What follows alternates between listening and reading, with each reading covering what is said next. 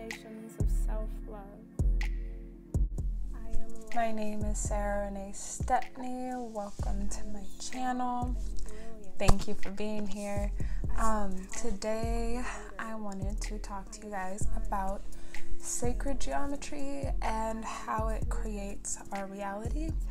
If you haven't seen my most recent video, please make sure to check it out because I do have a pretty big announcement.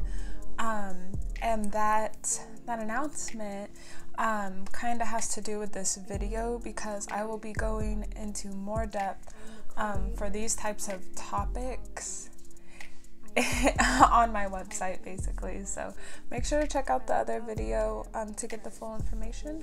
But yeah, so let's go ahead and get into this topic of how sacred geometry creates our reality.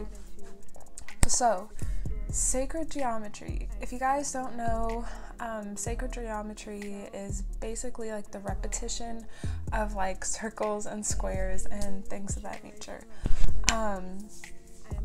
And I just wanted to like share with you guys an inner realization that I had that really, like, when you put two and two together, masculine, feminine, no, but when you put two and two together, you really get an understanding of what it is that is going on and why it works. So I wrote in my journal, I was studying last night, right? I was studying this topic because and writing things down, like, that's something I want you guys to do yourselves, is like, if you don't already, don't just, see things on the internet or whatever and just hear it and like just basically keep digesting content that way. You really want to write down this information. That way you can reflect on it, go back, see how it resonates, and see how you can actually make a spiritual practice out of this. So I was watching this video on sacred geometry, and the video was amazing. I'll probably leave it linked below or maybe up here. But the video was really, really amazing and like so easily digestible. But basically, the man in the video talks about how, let me quote him. No, he talks about how geometry is basically frozen sound, and that to me is just like mind candy. Like, I absolutely love the thought of that sacred geometry is frozen sound, and he's absolutely right. He then goes on to say how music notes are frequencies, and frequencies have shape and resonance. And so now when he said that, I was like, wow, like, okay. I was like, now I can really like get a better understanding of what's going on. So basically, he is right. These shapes, so frequencies do have shapes and sounds, hence like the sacred geometry.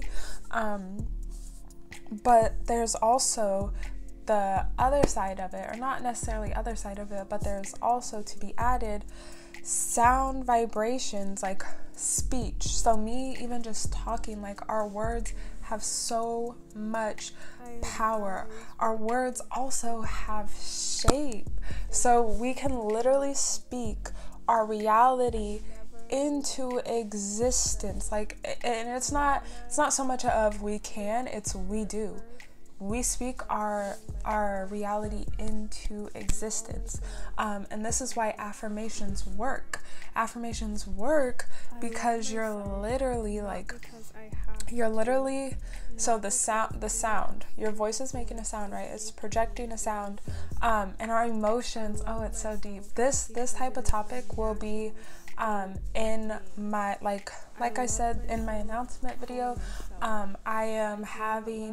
I'm going to be sharing exclusive video content for those who want to go deeper into basically like said topics, like the very like spiritual evolution, but like very serious about it, like for those who are serious about their spiritual evolution. So I'll be doing that on my website. But basically, when you get into it, like, we know that speech is vibration. We know that our emotions are literally energy and motion. So in essence, our emotions affect our vibration. And like, also, just, I'm still trying to like piece it together in real time, but from one aspect, from another aspect, like something else to take into consideration is that our bodies are like, I think it's like 80% water or something like that. When we hear these sounds, these different sounds, like I'm doing like this because like my singing bowl, these different frequencies, in essence, it is literally programming our blood. It is programming our blood. It is programming our entire body, our entire being. That's why y'all ever go to a sound healing meditation and you just like, woo, like you feel so amazing afterwards. That's why your body is being programmed, and it's basically like returning to center. Like that's what's going on. Like your body is returning to its natural state of being, which is like zen as fuck. But it's like, it's really nice. But I'm gonna see if there's anything else I want to touch on. This is a topic that I will definitely, like, absolutely go deeper into,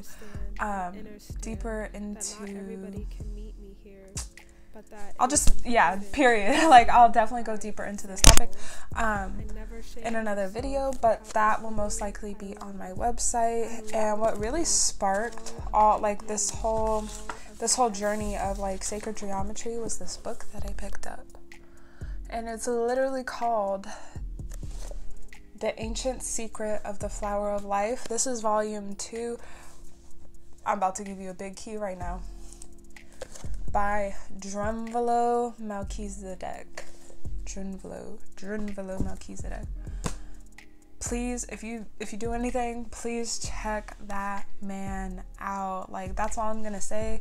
If you feel called and you're very serious about your spiritual journey and evolution, please YouTube him, Google him, look up his books. End of story. But yeah, so basically just touching on a few parts again. Like I said, this will definitely be there will definitely be a part 2. So we know that sacred geometry creates our reality because another thing. Okay, but I am going to end the video. But sacred geometry creates our reality because it contains parts of the whole, so it's fractional. You can find more information on that in the video I linked in the beginning of the video. But yes, so you can also speak your reality. You do speak your reality into existence. Be mindful of what you say and how you speak. And that's gonna do it for this video. Yeah, make sure to check out my website if you guys are interested, and I have a bunch of amazing stuff in the works. I love you guys. Peace.